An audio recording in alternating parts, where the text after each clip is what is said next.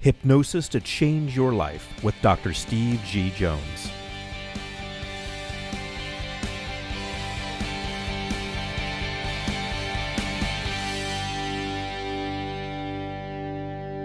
All right, I have a question that's not about hypnosis, and the question again was talk about the law of detachment and how it relates to the law of attraction. Is that correct?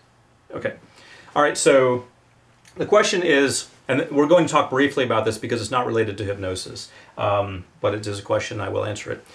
The law of detachment, how does that relate to the law of attraction? The law of detachment, as I understand it, the way they're using it here, what they're meaning is to not be attached to material things or to relationships or situations, to not get overly attached to them so that you're not pulled by them, controlled by them. That's what I understand that they mean by the law of attachment.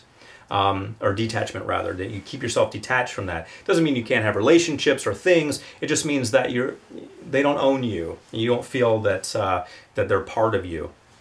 You could lose them and you'd be okay. And how does that relate to the law of attraction?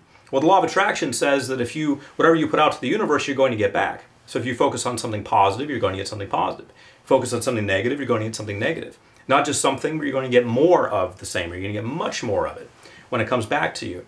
So if you focus on detachment, and that's what you're focused on, you're going to get more of the same. You're going to get more detachment. So you may find that it backfires. You may find that you pull away from your world, and your world pulls more away from you. What I think you're going to find is that you need to balance it. You need to not run off to the middle of the woods and hide away from the world and never contact anyone. And maybe you don't want to live right in the middle of Manhattan either. Maybe you want to find a balance. Maybe you have a place in the woods where you can live, and then you visit people. You actually come out and interact with society every now and then. So that's I could go on, but we're going to get back to the topic of hypnosis. So that's one way in which they relate. Hypnosis to Change Your Life with Dr. Steve G. Jones.